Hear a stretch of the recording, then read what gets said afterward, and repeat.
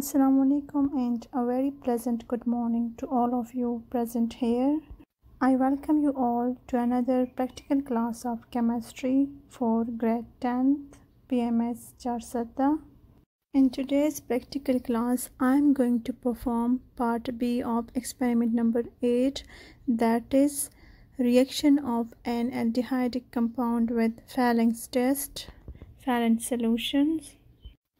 For this experiment, I will require Falling's solution and an aldehyde compound. The apparatus is 8 as it was in the previous practical.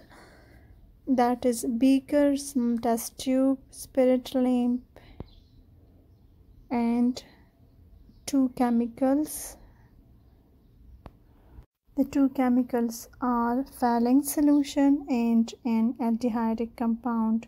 Okay class, now coming towards performing the experiment practically. As you can see, this is formalin. Formalin is a formaldehyde solution.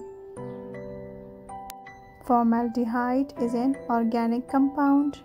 This is Falling's solution, which is purple in color.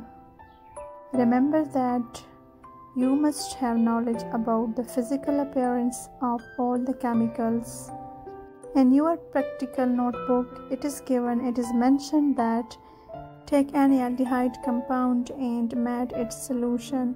But as I have formaldehyde and it is in the solution form, so I take directly the formaldehyde solution or formalin in a small beaker, and then I will add Falling's solution with the help of this dropper. Take about 3 centimeters of the Falling's solution with the help of a syringe or dropper. Add it to the aldehyde solution or formalin or formaldehyde, whatever you call it. Dear students, about formaldehyde, ketones, glucose, all these are organic compounds, and you will learn about these compounds in your chemistry textbook in chapter organic compounds or organic chemistry.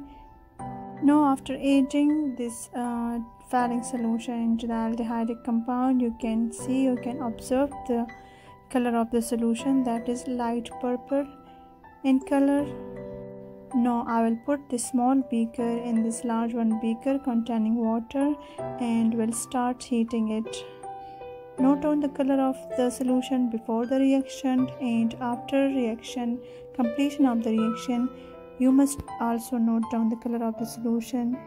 As you note that the color of the solution has started changing, then the reaction goes to its completion, and the change in the color will indicate the formation of a third compound, and that third compound is actually copper oxide. Okay, dear all, the purpose of all these experiments is just that you can observe with your naked eyes that yes, by mixing 2 or more substances or chemicals, we can form a third compound. As in your chemistry textbook, you always learned that by mixing 2 or more substances, we will get a third compound.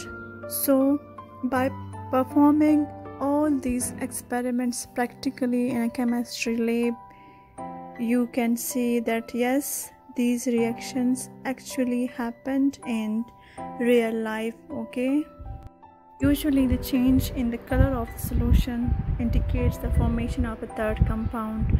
Now in this case, as we mix up the 2 reagents, that is Falling's solution and then aldehyde compound, which was a formalin, the color of the solution before the reaction was light purple, and now as you can see, the color has changed. into light red or light orange color precipitates. This orange color precipitates indicates the formation of copper oxide compound, which is formed by the reaction of these two substances. As the reaction is done and it's over. Thank you, class.